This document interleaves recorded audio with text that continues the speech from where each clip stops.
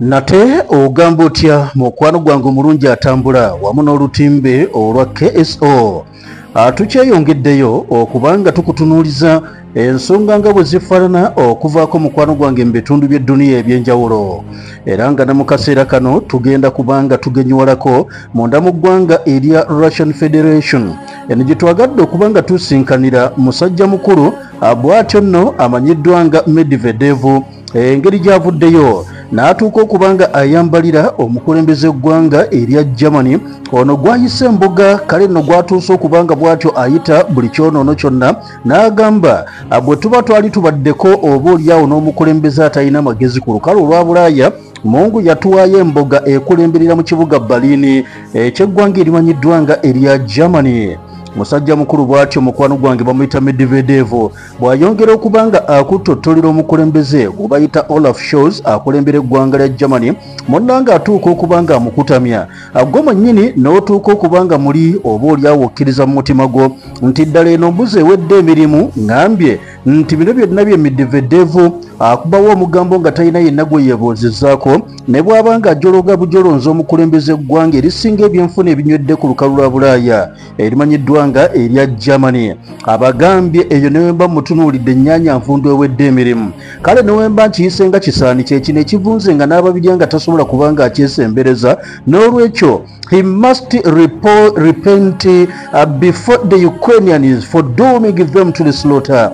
Ateekeddwa okubanga bw'ati akkakkanako wansi atuuke okubanga yeetondera bannansi b'eggwanga erya Ukraine olw'ensonga nti abaviiriddeko boolyawo eno jahannama eyongedde okubanga bw'eti ebayitamu, naye tuuka okubanga ebatwalidde abangi aboolirako ddala. Musajja mukulu Medvedev nga bw'omutegeera n'ebigambo bye, olumu mukwano gwange tamala kubyozaako yadde okugamba nti abiteekeko akazigo, ye okusinziira bw'abeera akifunye mu mutima gwe akubawo kikube, n'agamba nti kanaggwera bweyo. Agamba nti kemulaba akasajja akakulembera eggwanga erya Germany kabi nnyo olw'ensonga nti olwaliro bannansi ab'eggwanga lya Ukraine bandibadde ngeno ennaku gye bayitamu obudde buno lwakiri bandibadde tebagirabye nako, naye gwolaba ekisiraani mbwa za ku kyalo yabaleetedde okutuuka okubanga tulaba jahannama bw'atyo ayongedde okubanga munnange abayitamu nnyo. Agamba German Chancellor Olaf Scholz must ask for forgiveness from Ukrainians for playing a role in plunging their country into misery and helping to revive Nazi ideology. Yoyo gwe bayita Dmitry Medvedev. Funa obudde kasajja gwe, mbyogera nno ng'omusajja wabadde abyogera. Medvedev amugambye nti funa obudde kasajja gwe ogende weetondere bannansi ba Ukraine olw'okuba n'omukono omunene mu kubanga eggwanga lyabwe olikaabiza amaziga, olisudde mu nnyanga n'otuuka n'okwagala okubanga gwe mwennyini olwana okulaba nti okomyawo obunazi mu nsi yonna. Bamuyita Medvedev. Naye ogamba otya mukwano gwange atambula nange? Katonda Pawulo nkwaniriza nnyo. Mr. Jinga kiri kitya? Agamba atya musajja wa Kabaka Sitaani ku mbalaasi wamu ne lubaale wa jjajja, lubaale w'abaana naawe nkwagadde ate maanyi ga Nalubaale. Ogamba otya? Mwebale bonna abatambula n'olutimbe olwa KSO, namwe Usharifa saako ne Dmitry Emparatom abali embalala mikwano gyange abali Saidi wali Emasindi badikola Sidoni Kabuladda abehoyi Masiberabidde n'abali wabweru w'eggwanga. Kale nno tukyatunuulidde ensonga eziri ku lukalu lwa Bulaaya. Nkakasa bulungi nti kati gwe ekibuuzo ekikujjira mu mutwe gwo, Medvedev ate kaakati anyiize ki? Omusajja agagambo gawuttulanga ganene ate ogubadde kati nno kankubuulire.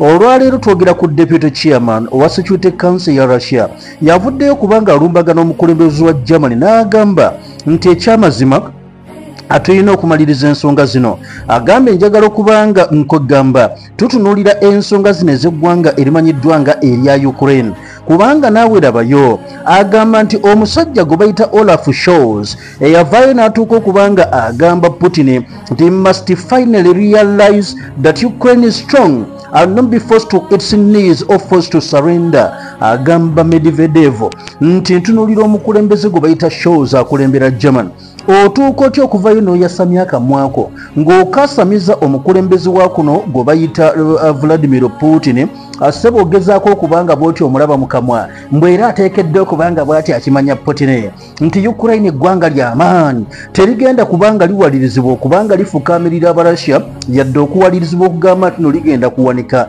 ebyo byabadde bya mukulembeze wa Germany ng'abigamba Putin.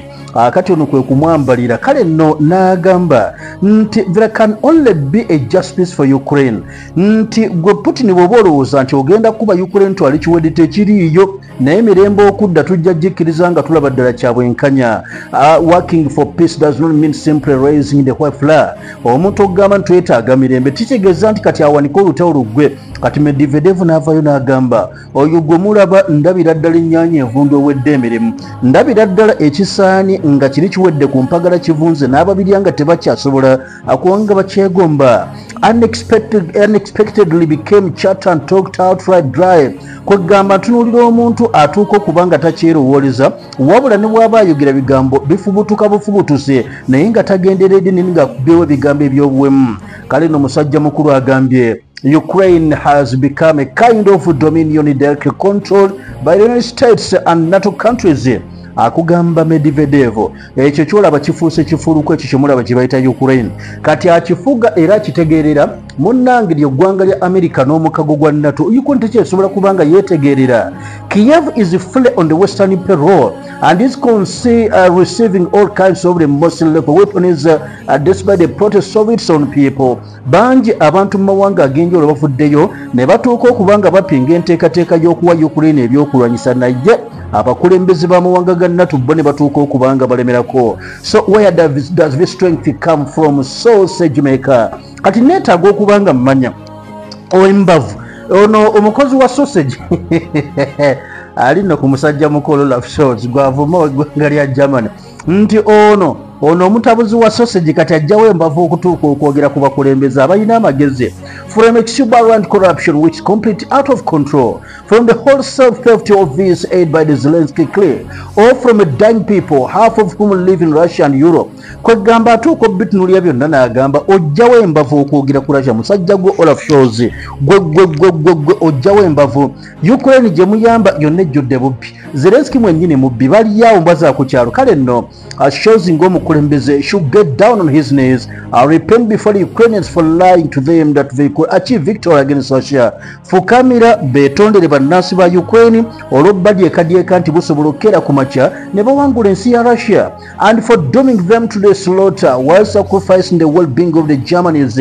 Gw'otuusa okuba ng'okwata emmali y'abannansi ba Germany n'otuuka okugamba katugiweeyo tusobozesa okulaba nti abantu banna Ukraine bo tubasaddaaka naye tukozesa maali omusolo bannansi gwe bawa aba Germany tuguteekeyo saakira ti banna Ukraine bafa. Kaakati no Dmitry Medvedev awasinzidde n'agamba kyonna kye kiri basajja mmwe bye mukoze mu bikoze era mwebale naye bwe kiba nga kutunda mwoyo omusajja ow'eggwanga lya Ukraine yatunze omwoyo gwe.